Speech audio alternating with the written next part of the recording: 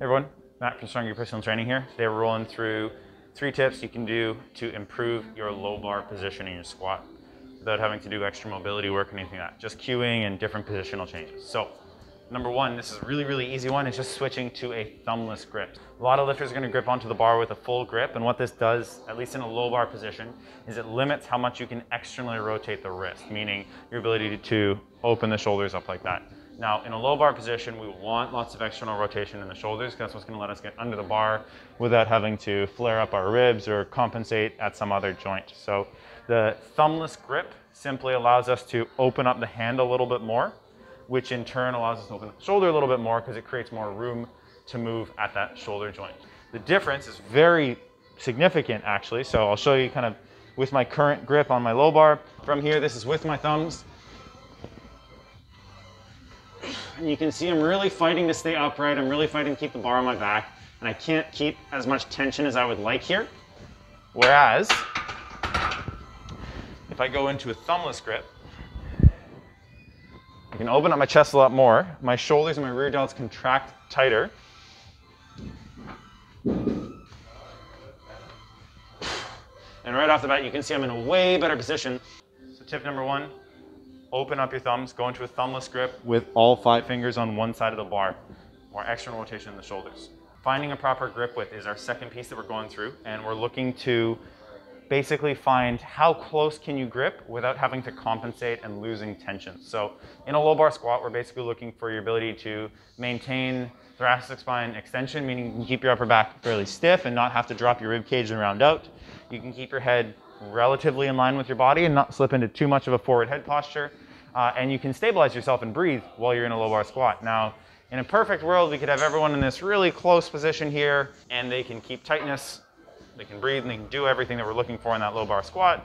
But frankly, that's just not something that's realistic for most lifters, especially if you're more muscular or just higher weight class lifters where there's just more body mass to deal with. So there's a certain point you can see, even with myself, I'm about 170, 175 pounds, depending on the day, that if I went really narrow grip here, I start running into issues on physically my triceps run into my lats and I actually can't get tight, and I'm just sort of resting on my elbow tendons and my wrist tendons here. And so I can't really hold the bar even on my rear delts because I'm just gonna snap my wrists off. It's not very tight.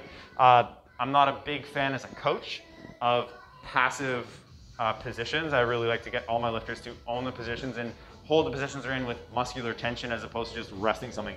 That's a generally fast track into tendon and joint issues like tendonitis, those kinds of things. So if we can sidestep those, one less thing to deal with your training. So finding your grip. Try to get my lifters to start out in a prone position, so laying flat on the ground, and we just get into a little shoulder mobility test and find what can they actually control without even having a barbell. So we start you out laying flat on the ground, and you're gonna have a PVC or a dowel or something like that that's fairly light, but it's gonna mimic the shape of a barbell. And we're gonna start you out where you're laying flat, you feel like you can still stay braced and your head can stay down, ribs stay down, back stays fairly flat. And we'll start you out at the edge of the dowel, you bring the bar up and pull it back to your rear delts where you feel like you can get tight with your low bar position.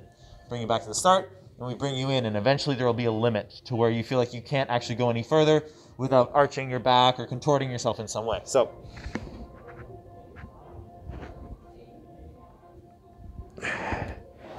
whereas if I went here, which is too close for me,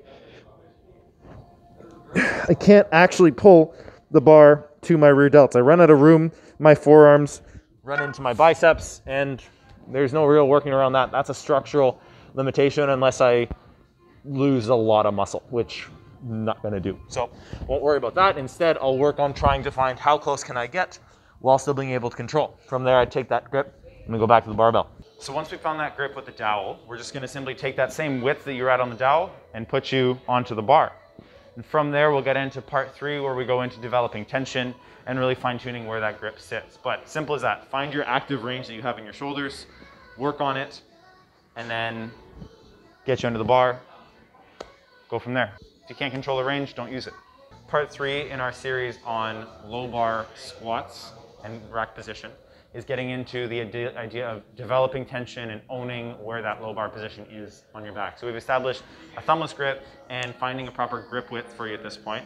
Now we're gonna get into how to actually cue it and get more tension and more stability when you're actually training. So very simple cue here, the idea being pulling the bar across your back. So I see a lot of lifters think about trying to pull their shoulders back or pull their wrists back and really working on very open chain cues, meaning that they're kind of moving themselves away from their torso.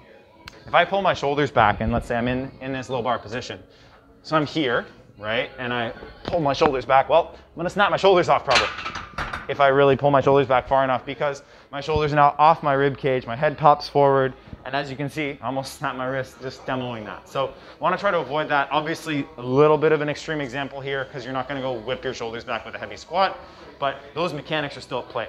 Instead, I like to work with what's called a closed chain cue, and that just simply means we're trying to work with everything as a system and bringing everything tighter together. So the cue I like to use with this is bend the bar across your back. So imagine like you've got a nice whippy deadlift bar or a PVC pipe or something like that, and you're actually trying to create some bend, and you're using your spine and your rear delts as the fulcrum for that bend. I'm here, and visually you'll see right off the bat, if I'm just letting the bar rest, it kind of crushes me, but if I'm bending the bar across my back by pulling my arms down and pushing my spine up, right away I get way more tightness, that bar stays way more stable on my shoulders, and I can breathe with that, as opposed to here, where I have to rely on a lot of accessory breathing muscles and lifting the bar up to get any air in the first place, at which point I'm not even getting proper abdominal pressure. Find a way where you can feel that ability to pull the bar down against your back and push back up with your spine. And you'll feel like you get a tighter coupling with the bar where the bar stays more stable in your shoulders. And on top of that, your upper back will stay stiffer because the bar is not crushing you down. You're actually owning that, and you've made your rib cage, your delts, and the bar all one unit. And then you can go through that movement. You're able to create more tension, which leads to more stiffness, leads to more strength, and hopefully more PRs. That's it. See you guys next week.